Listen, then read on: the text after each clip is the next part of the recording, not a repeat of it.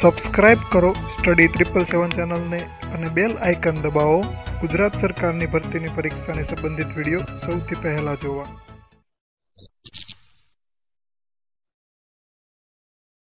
Hello friends, હું ભરત Nakum study 777 માં તમારું સ્વાગત કરું છું। આજે મિત્રો બેલિફના મોડલ પેપર 4 નું સોલ્યુશન જોવાનું છે। મિત્રો આની પહેલા ખાસ વાત એ જણાવી દઉં કે મેં 7 મોડલ પેપર બનાવ્યા છે બેલિફના। કેમ કે હવે મેં 7 એ માટે બનાવ્યા છે કે હવે જુઓ, તમે અત્યારે કોઈ માની લો કે બેલિફની એક્ઝામની તૈયારી કરો છો, ત્યારબાદ હવે તમે એની પહેલાં તલાટીની કરતા હોવ છો, કોન્સ્ટેબલની કરતા હોવ છો, પીએસઆઈની કરતા હોવ છો, ક્લાર્કની કરતા હોવ છો, આ તમામ એક્ઝામની લોકો મોસ્ટલી તૈયારી કરતા હોય છે। તો લોકોને શું હોય છે કે જે આ એમસીક્યુ બેઝની તૈયારી હોય છે, લખવાની પ્રેક્ટિસ ના હોય। કેમ કે તમે એ પણ જોયું હશે ને કે જ્યાં તમે લખવાની ટ્રાય કરતા હો તો તમે એટલું બધું ના લખી શકો, એટલું બધું ક્લિયર ના લખી શકો, કઈ રીતે લખવું તે તમામ વસ્તુનું તમને થોડું કન્ફ્યુઝન ઊભું થતું જ હોય છે। અને જો તમે કોઈ બી સવાલ લખવાની ટ્રાય કરો ને તો તમે તે સવાલ પૂરો પણ ના લખી શકો। એટલા માટે મેં મોડલ પેપર 7 બનાવ્યો છે કે તમે પહેલાં મોડલ પેપર 1નું સોલ્યુશન કરો, તેમાં જે મિસ્ટેક થાય, ત્યારબાદ તેમાં શું મિસ્ટેક થઈ તે બધું તમે ટેલી કરો, ત્યારબાદ તે મિસ્ટેક રિપીટ ના થાય તે માટે બીજું મોડલ પેપર બનાવ્યું છે જેમાં બીજી કોઈ મિસ્ટેક થાય। તો એવી રીતે તમે મિસ્ટેક કવર કરતાં તમે મોડલ પેપર 7 જે લખતા હો મોઢે, ત્યાં તમને પરફેક્ટ આવી જાય છે કે ભાઈ લખવાની જે પ્રેક્ટિસ છે તે પરફેક્ટ, તો તમારામાં ત્યાં પરફેક્શન આવી જાય છે। એટલે કે તમને પરફેક્ટ થઈ જશે કે નહીં, હવે હું એક્ઝામમાં લખી શકું છું। અને એના માટે મેં આ મોડલ પેપર પણ બનાવ્યા છે અને તેનું રેગ્યુલર સોલ્યુશન પણ હું આપું છું કે જેમ કે ભાઈ તમને કોઈ ક્વેરી છે અથવા તો કોઈ સોલ્યુશન ખબર ના હોય, કોઈ જવાબ ના ખબર હોય, કોઈ પત્રનું સંબોધન જેવા મતલબ ઘણા સવાલ હોય છે, તો તેમાં માટેનું સોલ્યુશન પ્રોવાઈડ પણ કરું છું। તો મિત્રો મારી એટલી જ આશા છે કે તમે બેલિફ બનો, તેના માટે હું મિત્રો એટલી મહેનત કરું છું કે તમે બેલિફ બનો। તેના માટે મેં બેલિફના 7 મોડલ પેપર પણ બનાવ્યા છે, તમે જે જોવો, સોલ્યુશન કરો અને કોઈ બી ક્વેરી હોય તો મને કમેન્ટ કરો। અને મિત્રો વિડીયો શરૂ કરતાં પહેલાં તમને એ જણાવી દઉં કે મારા તમામ બેલિફના મોડલ પેપર, કરંટના મટીરિયલ તમામની પીડીએફ તમને મારા ટેલિગ્રામ ચેનલ અને મારી વેબસાઇટ પરથી મળી રહેશે અને જેની લિંક મેં ડિસ્ક્રિપ્શનમાં આપેલી છે, તમે ત્યાંથી ડાયરેક્ટ ડાઉનલોડ કરી શકો છો। મારા આ મોડલ પેપર 4ની, મોડલ પેપર 1, 2, 3ની કોઈ બી મારી પીડીએફ તમને મારી ટેલિગ્રામ ચેનલ અથવા તો મારી વેબસાઇટ પરથી મળી રહેશે અને જેની લિંક પણ મેં ડિસ્ક્રિપ્શનમાં આપેલી છે, તમે ત્યાંથી ડાયરેક્ટ ડાઉનલોડ કરી શકો છો। તો શરૂ કરીએ। તો મિત્રો મોડલ પેપર 4 જે લોકો પાસે હોય તે સાથે રાખે, અથવા તો પ્રિન્ટ હોય તો પીડીએફ હોય તો જે બી હોય તે સાથે રાખે, કેમ કે સવાલ ટેલી કરવા માટે, કેમ કે હું એ ડાયરેક્ટ જવાબ લખવાનો છું અને જવાબ મેં એ માટે લખ્યા છે કે આપણે જે એક્ઝામમાં બેઠા હોઈએ છીએ ત્યાં આપણા હાથમાં જે સપ્લિમેન્ટરી પુરવણી આવે છે તો તેમાં જવાબ કઈ રીતે લખવા તે સંદર્ભથી મેં આ ફક્ત જવાબ લખ્યા છે અને એ આપણે એક્ઝામમાં પણ આવી જ રીતે લખવાનું છે, તો એટલા માટે મેં લખ્યું છે। તો એટલા માટે તમે તમારી પાસે જો મારા મોડલ પેપરના પ્રશ્નપત્રની પીડીએફ હોય તો સાથે રાખો, અથવા ના હોય તો તમે તે ડાઉનલોડ કરી લો મારી ટેલિગ્રામ ચેનલ અથવા તમારી વેબસાઇટ પરથી। તો શરૂ કરીએ। તો મિત્રો પહેલો સવાલ હતો કે વાદી કોને કહેવાય? તો દીવાની દાવો દાખલ કરનાર વ્યક્તિને વાદી કહેવામાં આવે છે। ત્યારબાદ બીજો સવાલ છે કે સૌથી વધુ મુખ્યમંત્રી પદ પર રહેનાર કોણ છે? તો સૌથી મુખ્યમંત્રી પદ પર રહેનાર શ્રી પવન કુમાર ચામલિંગ છે, જે સિક્કિમના સીએમ છે। ત્યારબાદ ત્રીજો સવાલ છે કે સર્વોચ્ચ ન્યાયાલયના મુખ્ય ન્યાયાધીશની નિમણૂક કોણ કરે? રાષ્ટ્રપતિ કરે। ત્યારબાદ ચોથો સવાલ હતો કે ભારતના બંધારણની વ્યાખ્યા, કે ભારતના બંધારણમાં કોઈ બી પ્રોબ્લેમ આવ્યો હોય તો તેની વ્યાખ્યા કોણ કરે છે, તેની સત્તા કોની પાસે છે? તો સર્વોચ્ચ ન્યાયાલય પાસે। ત્યારબાદ પાંચમો છે કે ભારતમાં કેટલી ઉચ્ચ ન્યાયાલયો આવેલી છે? 24 ઉચ્ચ ન્યાયાલયો આવેલી છે। ત્યારબાદ છઠ્ઠો સવાલ છે કે વર્તમાન ગુજરાતના રાજ્યપાલનું નામ જણાવો, શ્રી ઓમ પ્રકાશ કોહલી અથવા તો ઓપી કોહલી। સાતમો સવાલ છે કે અવિશ્વાસ પ્રસ્તાવ કયા ગૃહમાં રજૂ કરવામાં આવે છે? લોકસભામાં રજૂ કરવામાં આવે છે। ત્યારબાદ ફિફાનું આયોજન ક્યાં થયું હતું? હાલ 2018નું રશિયા ખાતે થયું હતું। ત્યારબાદ 9મો સવાલ છે કે હાઈકોર્ટ કઈ કલમ અનુસાર રીટ બહાર પાડી શકે છે? બંધારણની અનુચ્છેદ 226 અનુસાર તે હાઈકોર્ટ રીટ બહાર પાડી શકે છે। ત્યારબાદ 10મો સવાલ હતો કે મોબાઈલ કોર્ટની શરૂઆત ક્યાંથી થઈ? તો કે મેવાત જિલ્લાથી, કે જે હરિયાણામાં આવેલું છે। તો આ 1 માર્ક્સના સવાલ થઈ ગયા। ત્યારબાદ 11મો સવાલ હતો કે નીચે આપેલા 3 વિકલ્પોમાંથી કોઈ પણ 2 ટૂંકનોંધ વિશે આશરે 150 શબ્દોમાં લખો। તો એ તેમાં 3 હતી કે પહેલી હતી કે આયુષ્યમાન ભારત યોજના એટલે કે મોદી કેર, ત્યારબાદ લોક અદાલત અને ત્રીજી હતી કે સુપ્રીમ કોર્ટનો એક ચુકાદો ઈચ્છા મૃત્યુ। તો તેમાં મિત્રો પહેલી આયુષ્યમાન ભારત છે, તો મેં આયુષ્યમાન ભારતનો એ ઉદ્દેશ્ય જણાવેલો છે કે તે શા માટેની છે। ત્યારબાદ બીજું તેમાં એ દર્શાવેલું છે કે જે આ યોજના છે તેની વિશેષતા શું છે, કે તેનાથી શું ફાયદો થશે, કોને થશે, કેટલો થશે, તે તમામ વસ્તુ મેં અહીંયા દર્શાવેલી છે અને યોજનામાં તો તે જ લખવાનું હોય છે। અને ત્યારબાદ બીજો સવાલ હતો કે લોક અદાલત, તો લોક અદાલતમાં છે તેનું મુખ્ય ઉદ્દેશ્ય શું છે તે દર્શાવ્યું છે અહીંયા। ત્યારબાદ તેની સ્થાપના કઈ રીતે થઈ, વિધિવત રીતે કઈ રીતે થઈ છે તે તમામ વસ્તુઓમાં દર્શાવેલી છે। અને ત્યારબાદ આ લોક અદાલત છે તો તેની બીજી અદાલતની સાપેક્ષમાં તેની વિશેષતા શું છે તે દર્શાવેલું છે। તો આવી રીતે તમારે જે કોઈ બી ટૂંકનોંધ લખતા હોય છે ને તે આવી રીતે દર્શાવવાનું હોય છે। ત્યારબાદ 12મો સવાલ હતો કે નીચે આપેલા 3 વિકલ્પોમાંથી કોઈ પણ એક નિબંધ વિશે આશરે 350 શબ્દોમાં લખો. તો એમાં પહેલો નિબંધ હતો સ્વચ્છ ભારત માટે તમારા સૂચનો લખો, જીવન ઘડતરમાં સાહિત્યનો ફાળો અને સમય મેનેજમેન્ટ એટલે કે સમયનું વ્યવસ્થાપન. તો એમાં પહેલો નિબંધ હતો કે સ્વચ્છ ભારત માટે તમારા સૂચનો લખો. તો મિત્રો મેં કીધું એમ કે તમને કોઈ બી નિબંધ આપેલો હોય છે ને તે જે ટોપિકનો છે ને તેના વિશે પહેલાં લખવું ફરજિયાત છે, તેની પ્રસ્તાવના લખવી ફરજિયાત છે. જેવી રીતે તમને એમ કીધું કે ભાઈ સ્વચ્છ ભારત મિશન જે એટલું જ આપી દે. આમાં શું લખ્યું કે તમારા સૂચનો લખો. હવે તમને એક્ઝામમાં એટલું પૂછે કે સ્વચ્છ ભારત અભિયાન એટલું આપી દેશો તો એના પર નિબંધ લખો. તો આ નિબંધમાં 40% આવશે. આ નિબંધ છે તેનો 40% તે નિબંધમાં પણ આવશે ને તે નિબંધમાં તમે જે લખો તેના 40% આ નિબંધમાં પણ આવશે. મતલબ કે જે કોમન પોઈન્ટ છે જેની પર લખવાનો છે તેના વિશે આપણે લખવું જરૂરી છે. તેની પ્રસ્તાવના, તેની વ્યાખ્યા આપવી જરૂરી છે. તો મેં અહીંયા તે લખેલું છે કે ભાઈ આ શું છે સ્વચ્છ ભારત, તેને ક્યારે શરૂઆત કરવામાં આવી છે, તેનાથી શું થશે, તેનાથી શું ટાર્ગેટ છે, તે તમામ વસ્તુ એમાં દર્શાવવામાં આવી છે. અને ત્યારબાદ મેં મારી રીતે આમાં મારા સૂચનો જણાવ્યા છે અને તમે તમારી રીતે પણ સૂચનો જણાવી શકો છો. તમે એક વખત મારા સૂચનો રીડ કરી જોજો, ત્યાંથી તમને ખ્યાલ આવશે કે આપણે કેવા સૂચનો લખવા જોઈએ. ત્યારબાદ મેં 13મો સવાલ હતો કે તમે કોર્ટમાં બેલીફ તરીકે નોકરી કરો છો, ઓકે, અને કોઈ પ્રસંગે બહાર જવાનું છે તો 7 દિવસની રજા માંગણીનો પત્ર લખો. તો આપણે પત્ર કોને લખવાનો હોય તે પહેલાં ખૂબ મહત્ત્વની વાત છે કે ઘણા લોકો કહે છે કે નાજરશ્રીને લખવાનો હોય છે, રજિસ્ટરને લખવાનો હોય છે. તો મિત્રો આ પત્ર જે મેં બેલીફને પૂછ્યું હતું તો તેણે એવું કહ્યું છે કે જે તેને બેલીફને જે રજા જોઈતી હોય છે ને તો અહીંયા તેને ન્યાયાધીશ પાસે પત્ર લખવાનો હોય છે, ન્યાયાધીશને ઉલ્લેખીને પત્ર લખવાનો હોય છે. અને આ પત્ર શું સરકારી પત્ર થઈ ગયો ને એટલે આ ફોર્મલ લેટર છે. ફોર્મલ લેટર છે એટલે તેમાં બે આવશે કે જે લખનાર છે તે અને જેને મોકલનાર છે તે બે આવશે. તો હવે તેમાં મેં શું લખ્યું છે કે બેલીફ શ્રી. હવે મિત્રો જો સરકારી પત્ર લખતા હોય છે ને ત્યાં તમે નામ ના લખો ને ફક્ત પોસ્ટ લખો તો પણ ચાલે છે. એટલે મેં લખ્યું છે બેલીફ શ્રી. ત્યારબાદ પરિવાર ન્યાયાલય લખ્યું અને સુરત, અને ત્યારબાદ તારીખ આપી દીધી છે.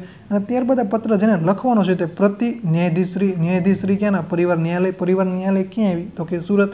તો આ મેં દર્શાવી દીધું એટલું કે કોણ લખે છે અને કોને લખવાનો છે. અને આ મિત્રો એક્ઝામમાં આનો જ મહત્વ વધુ હોય છે કે તમે કઈ રીતે લખો છો, કોને ઉદ્દેશીને લખો છો, કેટલું લખો છો. આ 2 પોઈન્ટ પત્રમાં ખૂબ મહત્વના છે.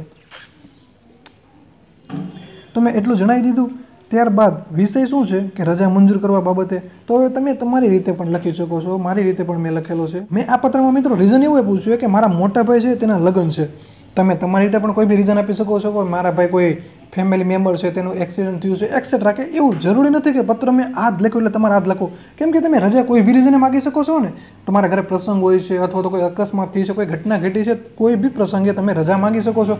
તો તમે તમારી રીતે પણ લખી શકો. જરૂરી નથી કે આમાંથી કોપી જ મારવી, બેઠું જ લખું. તમે તમારી રીતે પણ લખવાની ટ્રાય કરજો. અને જેમાં લાસ્ટમાં આ પત્ર છે એટલે મેં લાસ્ટમાં આટલું તો કોમન જ આવશે જ. કેમ કે પત્ર શું છે રજા માંગણીનો છે. તો કોઈ બી પ્રસંગ તમે બતાવી દીધો તો ત્યારબાદ તો પ્રસંગ બતાવી દીધો, ત્યારબાદ તમારે જે અંત જે મેન કારણ છે તે છેલ્લા દર્શાવેલું છે કે આપણે નિમ્ર નિવેદન છે કે મને 7 દિવસની રજા આપવાની કૃપા કરો અને હું આ કાર્ય માટે સદૈવ તમારો આભારી રહીશ. એટલું લખી દીધું. ત્યારબાદ અહીંયા આપનો વિશ્વાસુ લખી દેવાનું અને ત્યારબાદ બેલીફનું નામ અથવા તો બેલીફની સાઇન કરી દેવાની.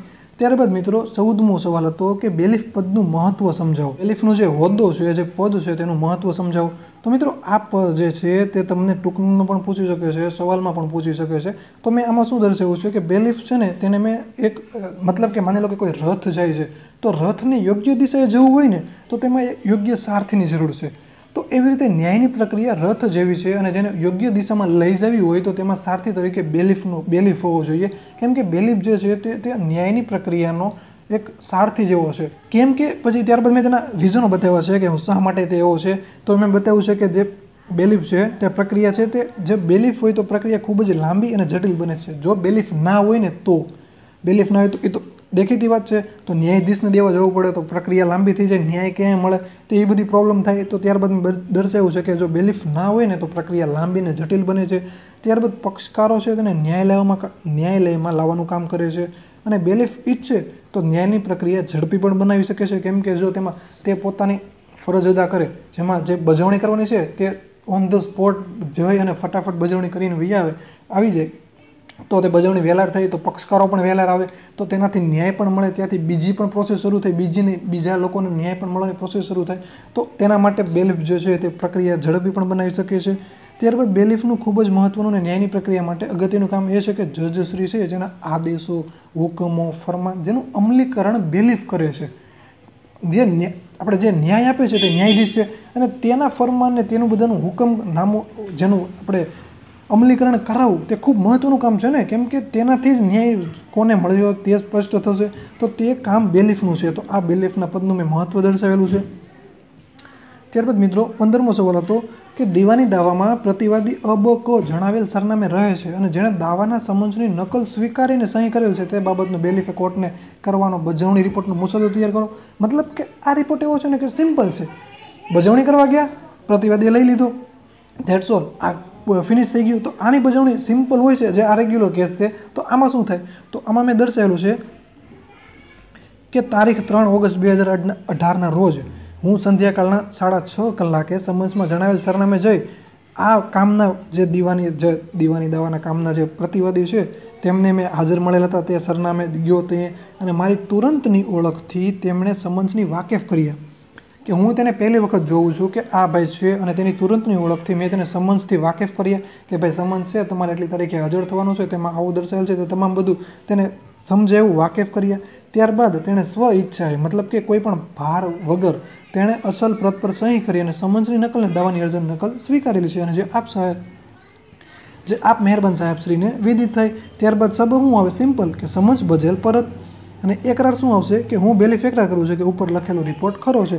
ત્યારબાદ બેલીફની સાઇન આવશે અને મારી રૂબરૂ હાજરશ્રી આમાં સાઇન આવશે નહીં, અને ત્યારબાદ રજૂ તારીખ અહીં આવી જશે. તો આ બેલીફનો રિપોર્ટ હતો. અને ત્યારબાદ 16મો સવાલ હતો, ગુજરાત સહકારી સંસ્થાઓની કામગીરી અંગેનું મૂલ્યાંકન કરવાના આશયથી તમે પેરાઈને તમે વિવિધ ડેરીઓની મુલાકાત લીધી.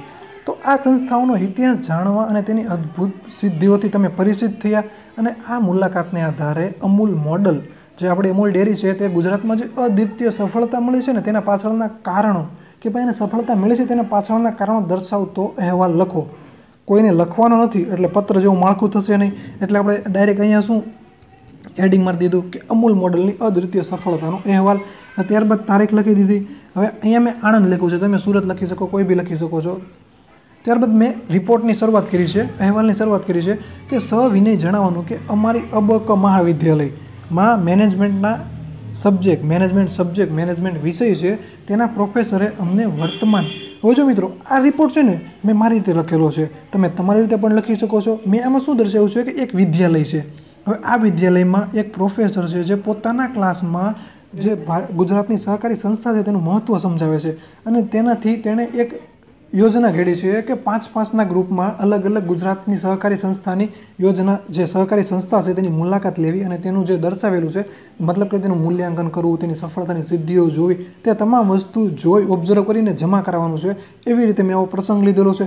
તો તેમાં જે પત્ર લખનાર છે ને તેના ભાગમાં ડેરી, અમૂલ ડેરી જે છે તે ડેરીનો આખો વિષય આવ્યો. મતલબ કે જે ગુજરાતની સહકારી સંસ્થાઓ છે તેમાં ડેરી સંસ્થા છે, તે તમામ ડેરીઓની મુલાકાત લેવાની હતી. તમામની પણ જે મોસ્ટલી જે ફેમસ છે તેવી ડેરીઓની મુલાકાત લેવામાં આવી હતી, અને તે મુલાકાત દરમિયાન તેમને જે સિદ્ધિ મળી છે તે તમામ વસ્તુ દર્શાવવામાં આવી છે. પણ તેમાં ખાસ વાત દર્શાવવાની હતી કે અમૂલ મોડલની. તો મેં અહીંયા અમૂલ મોડલની તેની વિશેષતા દર્શાવેલી છે. તો ત્યારબાદ મેં તેવું બધું દર્શાવેલું છે. એવું જરૂરી નથી કે આમાં ફક્ત આપણને એવું કીધું સંસ્થા.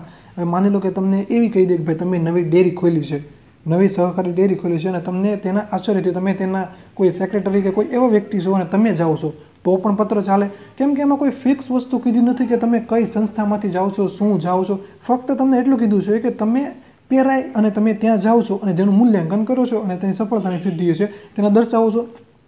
એટલે તે કોઈ બી વ્યક્તિ જઈ શકે છે, પરમિશન લઈ, કોઈ બી ડેરી હોય છે તેની પરમિશન લઈને તમે અંદર જઈ શકો છો, મૂલ્યાંકન કરી શકો છો. તેની સફળતા શું છે તે પણ તે તો હવે અમૂલ ડેરી છે તે પોતાની સફળતા દર્શાવવામાં તો પોતાને ખુશી અનુભવે છે ને, એટલા માટે તે સફળતા પણ દર્શાવશે કોઈ બી વ્યક્તિ હોય. એટલે કોઈ ફિક્સ નથી કે તમારી કઈ સંસ્થા દર્શાવી છે, તમે કોઈ બી સંસ્થા દર્શાવી શકો છો. ત્યારબાદ મિત્રો 17મો સવાલ છે કે નીચેના ગદ્યખંડને ધ્યાનથી વાંચી આપેલા પ્રશ્નના ઉત્તર તમારી ભાષામાં લખો. હવે મિત્રો આમાં છે ને કોઈ ફિક્સ ના હોય, મતલબ કે આમાં તમે જવાબ મેં લખ્યો છે કે પહેલો સવાલ હતો કે વિશેષતા જે છે તેના 2 અર્થ છે તે જણાવો.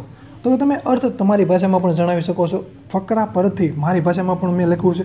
તો આમાં કોઈ ફિક્સ નથી હોતું, મતલબ કે જે સવાલ યોગ્ય લાગે તે સાચો ગણાય છે, જે ટૂંકમાં રજૂ થતો હોય અને જે ફકરામાં જે છે તેના સંદર્ભમાં હોય એટલે તે સાચો જ ગણાય છે. તો જે લોકોને હજી કોઈ સવાલ ખબર ના પડી હોય ગદ્યખંડનું શીર્ષક શું છે, તો મેં આમાં દર્શાવી દીધેલું છે, તમે તે જોઈ લેજો. અને મારા આ મટીરિયલની PDF પણ તમને મારી ટેલિગ્રામ ચેનલ અને મારા વેબસાઇટ પરથી મળી રહેશે. અને પ્રશ્નપત્ર મિત્રો ખાસ તમે ડાઉનલોડ કરી લેજો, એક વખત જોજો, ટેલી કરજો અને પ્રેક્ટિસ કરજો. અને મિત્રો કંઈ નવું જાણવા મળ્યું હોય તો વિડીયો લાઇક કરજો.